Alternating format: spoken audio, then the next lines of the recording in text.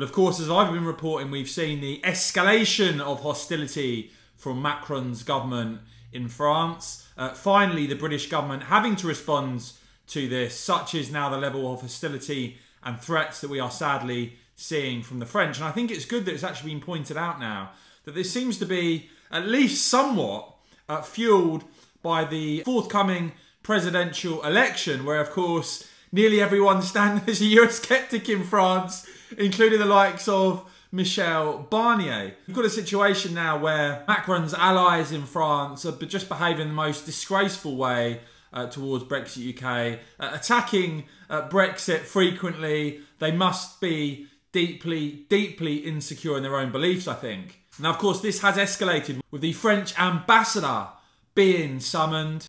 Liz Truss saying that she'd instructed the Europe Minister Wendy Morton to summon the French ambassador to the UK for talks tomorrow to explain the disappointing and disproportionate threats made against the UK and Channel Islands, with Lord Frost saying that he remains concerned by French plans on fisheries and beyond. Now, we are starting to get details of what a British response to the French on this may look like. The Telegraph learning that ministers presented with a range of options to retaliate, including restricting access to UK waters further. And of course, this has been triggered by the French not liking, I'm afraid, the post-Brexit reality when it comes to the UK deciding who gets fishing licences in France. Well, sorry guys, that's the post-Brexit settlement. You should have been more honest with the French fishing industry.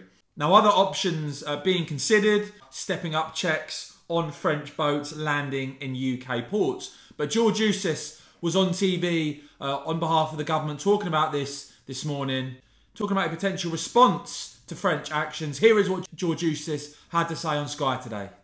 Well, the first thing is, as the UK, the way that we approach these things in the way that you should is we will be talking to the European Commission. In fact, I spoke to the Commissioner 2 days ago when these threats were first made, because the European Commission has got a role and a responsibility to make sure its member states, including France, abide by the law and abide by the terms of the agreement that was reached. We've also summoned the French ambassador, Liz Truss, the Foreign Secretary, is going to raise these issues with her and ask her to explain and give an account of what they intend to do.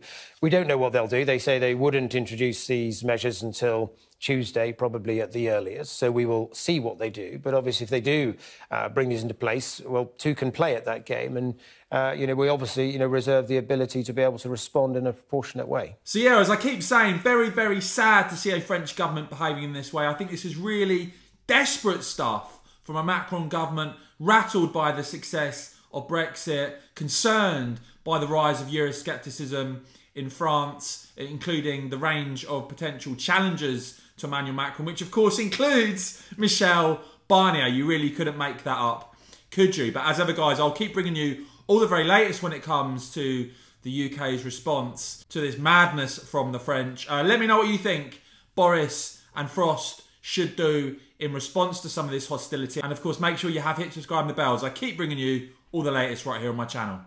Thanks for watching.